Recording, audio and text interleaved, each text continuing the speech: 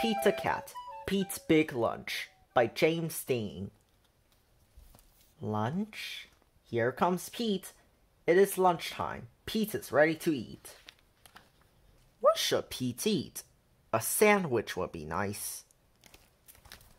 Yes, Pete wants a sandwich. Pete opens the fridge. He takes out a loaf of bread. He finds a yummy fish.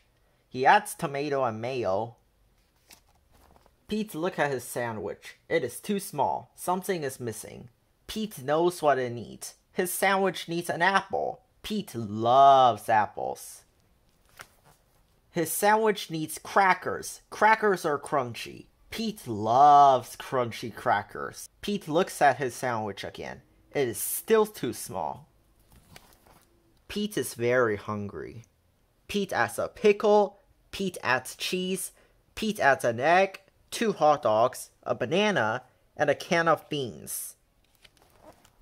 Something is missing. Pete adds ice cream. He takes out 3 huge scoops. Pete's sandwich is too big for Pete to eat.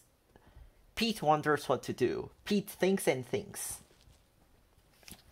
I got it, Pete says. Pete calls all of his friends. He asks them to come over. Everyone goes to Pete's house. They are all very hungry. Pete shows them his big lunch. Are you hungry? Asks Pete. Pete's sandwich is big enough for everyone. Dig in, says Pete. Pete's sandwich is good. Pete's sandwich is very good. Pete's sandwich is all gone. Pete's friends are full. They liked Pete's big lunch. Thanks for lunch, Pete's friends say. Thanks for sharing. You're welcome, Pete says. Sharing is cool.